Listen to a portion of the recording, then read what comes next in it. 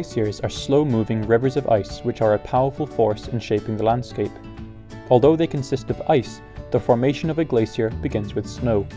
In cold climates, snow falls in an area and builds up during the winter. If this snow does not melt during the summer, more snow falls in it the next winter. This process of building up more and more snow over time is known as accumulation.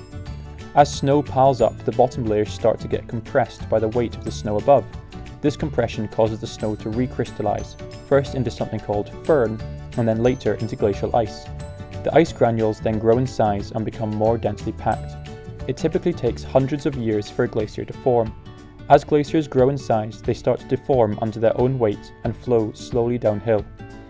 Glaciers are most common at the poles, such as in Greenland and Antarctica. This is because these areas have high snowfall to compensate for any melting that occurs during the summer. And that was the formation of a glacier in a minute.